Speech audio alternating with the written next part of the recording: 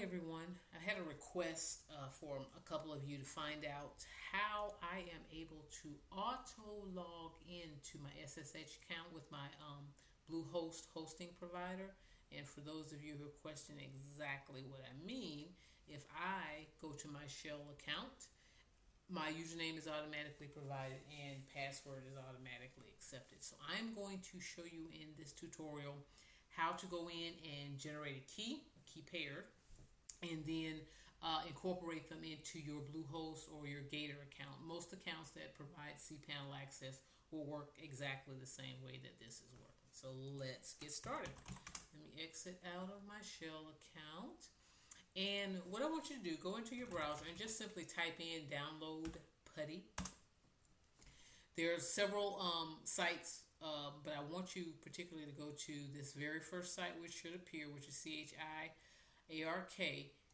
Click on this link, and for those who do not have PuTTY already installed, you want to go in and grab PuTTY EXE and PuTTY Gen EXE and download both of those. If you already have PuTTY, as we discussed in class before, I know several of you do, just grab the PuTTY Gen EXE file and download it. Once the download is completed, I've already downloaded it, so I'm not going to go through that process again. But once it's completed, simply click on the PuTTY key generator icon, click Run. Once that has opened, what I want you to do is make sure the SSH2 RSA has been selected. And I am just going to take the number of bits being generated and increase that just to add a little bit more complexity to the key that I'm going to generate. And what I'm going to do now is click on the Generate button, and it will start creating the key for me. While you're waiting for the key to be generated, take your mouse and just move the cursor around inside of this box. That will help the process kind of speed up a little bit.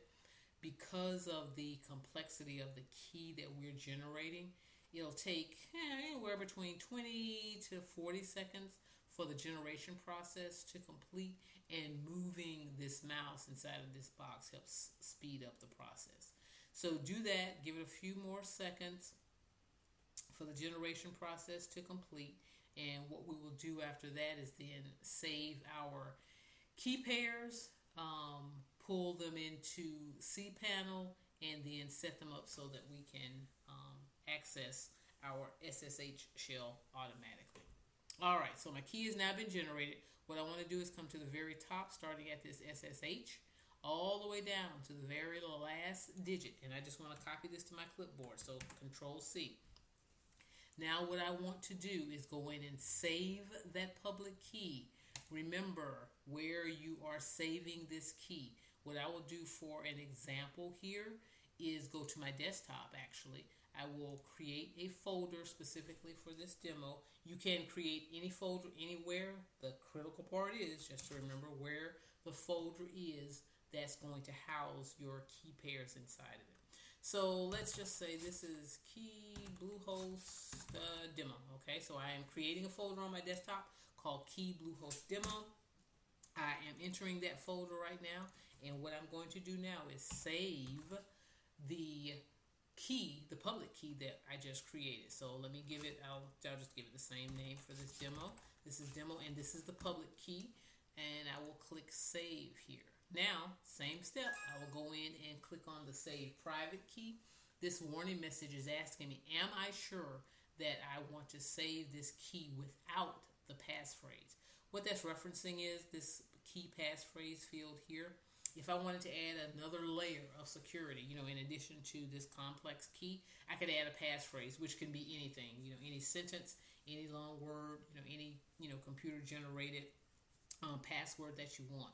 The problem is when I go to log into my shell, it's going to ask for that passkey. That kind of defeats the purpose of the auto login. So yes, I am sure I do not want to have a passphrase. So I click yes. We are saving again, and let's do this one more time, except this time I am creating the private key, and I'm going to give it this extension of PPK. This is still my same folder that I have on my desktop, and I'll save that file there. Okay, and just to be sure, because I'm about to close this file, you can leave it open if you like, but I usually immediately close the key generator application. I'm just selecting the key one more time, copying and pasting, making sure it's in my clipboard, and I am closing out of the generator. Now what you want to do is go into HostGator, your HostGator account, into your CPanel or your Bluehost account, which is what I am using. Go in, get logged in. We had a discussion regarding LastPass, which is what I use to keep up with my 1 million passwords. So I will get logged into my CPanel. Once you are there, simply scroll down to the security section.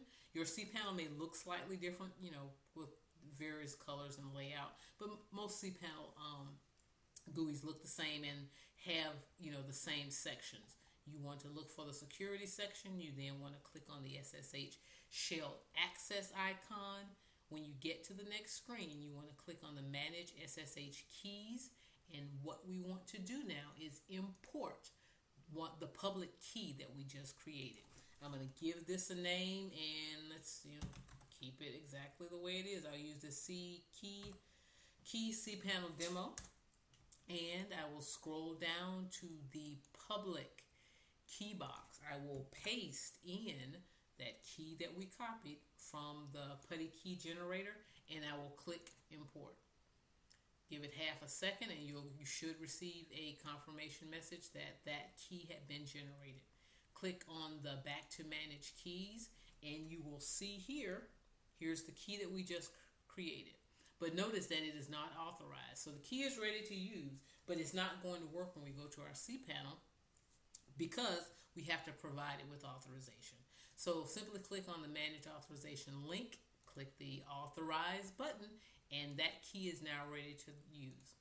Our last step in setting this up is now going to be to go in and open up PuTTY itself. Run PuTTY, and what you will want to do for your account, I'm using my account now, but you'll be using your account, put in your host name, and in my case it's lfwebs.biz. Click on the data link that is under the connection heading inside of this left sidebar. What you'll want to do is add now your username. In my case, it's lfwebs.biz. Add your username that you have for your Bluehost account, your HostGator account, or whichever hosting provider you have. Next, come down to the SSH section. Click on authentication or auth in this particular case. And this is where it comes in.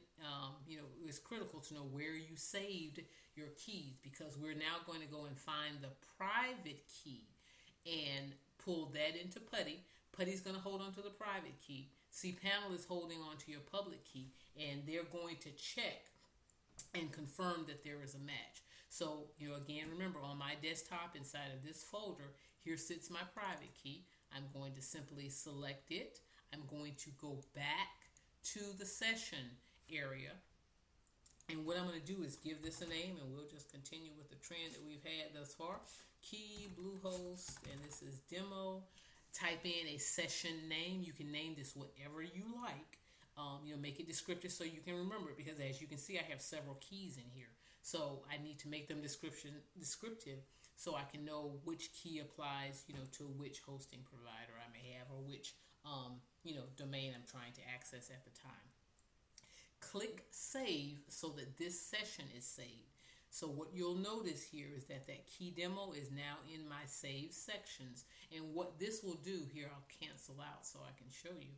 I'll go back into PuTTY, click run again. So now instead of having to go back and type in, all of those parameters that we added, which, kind of defeats the entire purpose, we can simply double click or just click on the item and click load. I always double click. This will take me to my shell script, and it will log me in, and there you have it. And as you can see, you are now inside of your account and your files. You can go straight to your public files and see all the web spaces that you've created. All right, I hope this was helpful. Let me know if you have any questions. Take care.